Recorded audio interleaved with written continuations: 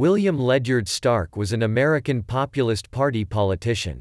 Born in Mystic, Connecticut on July 29, 1853, Stark moved to Wyoming, Illinois, in 1872. He taught school and clerked a store for a while. He attended Union College of Law in Chicago, Illinois.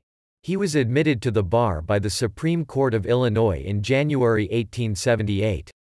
Stark moved to Aurora, Nebraska, in February 1878, serving as superintendent of city schools in Aurora. He became deputy district attorney and then judge of the Hamilton County Court in Hamilton County, Nebraska. He served in the Nebraska National Guard as a major and judge advocate general. He ran for the United States House of Representatives in 1895 and 1897 as a populist, losing the first time and being elected the second to the 55th United States Congress. He was re-elected to the 56th and 57th Congresses, serving from March 4, 1897 to March 3, 1903.